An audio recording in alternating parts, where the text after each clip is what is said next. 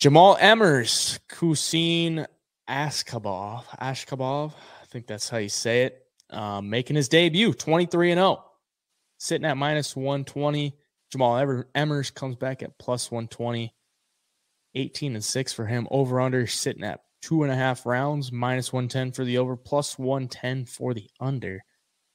This Askhabov guy, I mean, he has like over 3 million followers on Instagram. I don't know if you've checked that out, but it's a big deal in Russia. This guy is known. He is known. And it seems like it was kind of a long time coming for him to be in the UFC. I mean, he's got 2 belts in his Tapology picture. So he trained out of American Top Team and Tiger Muay Thai. Kind of bounces back and forth. But the guy is pretty much all action. I mean, he's a pretty violent dude on the feet. And if he gets you to the ground, he's looking for that sub. So, I mean, he's aggressive. He looks for the finishes. And he's gotten 3 straight finishes in his last 3 fights. The problem is, he hasn't fought since 2020. So what does he look like now? What is he improved? And his last fight was in Road to WWFC against a guy who's 3-0. So is this a padded record at 23-0? Or is it a fair record? I don't really know. I mean, I went back and watched the fights that were available and pretty much saw what I just told you. I mean, he's aggressive. Maybe he's just that much better against than these guys, that he could just go out there and be aggressive, and he doesn't really feel any sense of a threat. But it's hard to pick against a guy that's never lost. It looks like he's been at the UFC PI for a little bit, and he's getting a lot of training in there. His last weigh-in was at bantamweight, and this one is set to be at featherweight. So maybe put on a little muscle in that time off since 2020.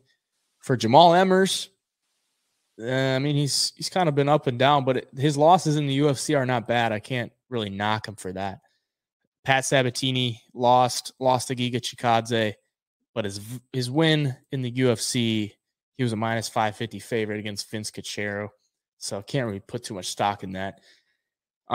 His Dana White Contender Series fight was back in 2018. He lost to Julian Erosa via head kick.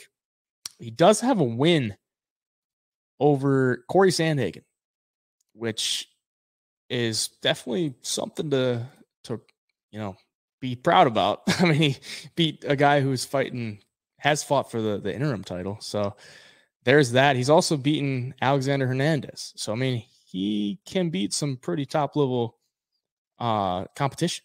So, I mean, something to definitely take into account if you're looking to play him or play against him.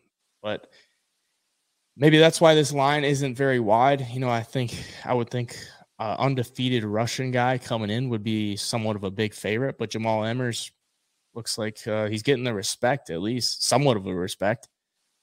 I wasn't necessarily that impressed watching him on film after rewatching a couple fights. He's athletic, he's long, mixes it up, pretty good ground game, pretty good takedowns. It's explosive. But at this point, it's like, are you going to say that he loses 23-0? Like, I don't know. 23-0 Russian. I just can't really seem to get there to take Emmers against him. I kind of want him because he's probably going to be a really popular pick this week. Yeah. Just to be honest. People see that record and yeah, there's probably going to be a lot of money on him too. So I'm like, I don't know. Maybe I want to be in the opposite side. But because I'm at minus 120. It's like, it's super playable. So I don't know. What do you think? No, I think it's going to be a close fight. I really do. Jamall Emmers making his UFC debut against Giga Chikadze went all the way to split decision. So, he can hang on the feet.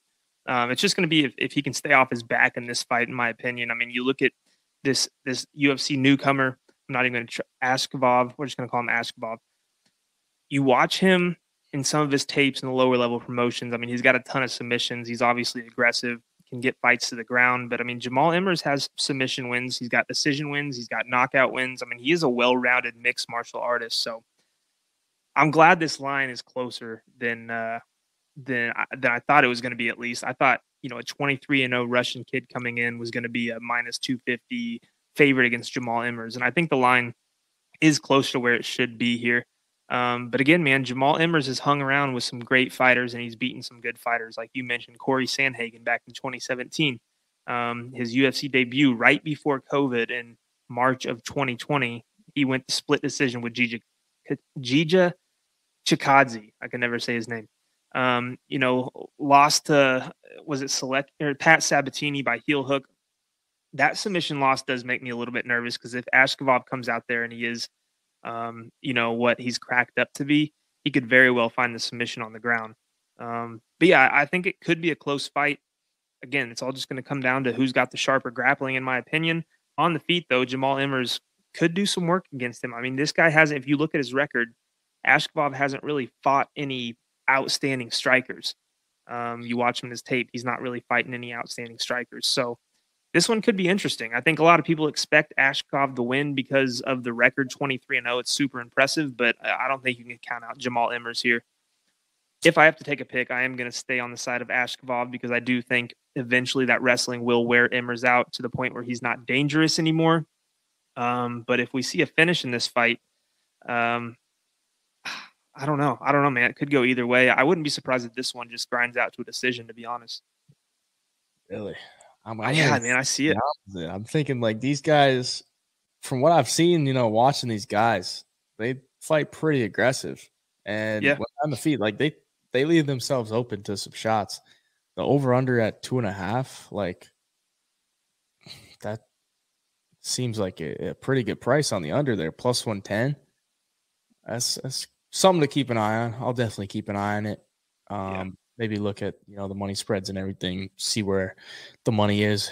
But yeah, should be an exciting fight actually. No, I think so.